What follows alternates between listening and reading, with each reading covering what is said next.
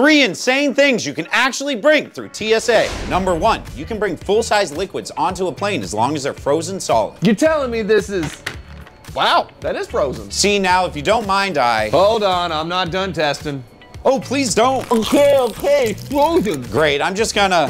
Whoa, what is this? It's a live lobster, duh. And what do you think you're doing with this? Nothing I can't do per TSA guidelines. Number 2, most airlines will allow live lobsters through security checks, but TSA will check to make sure it's in a clear, spill-proof container. Okay, it's real, get it off, ow!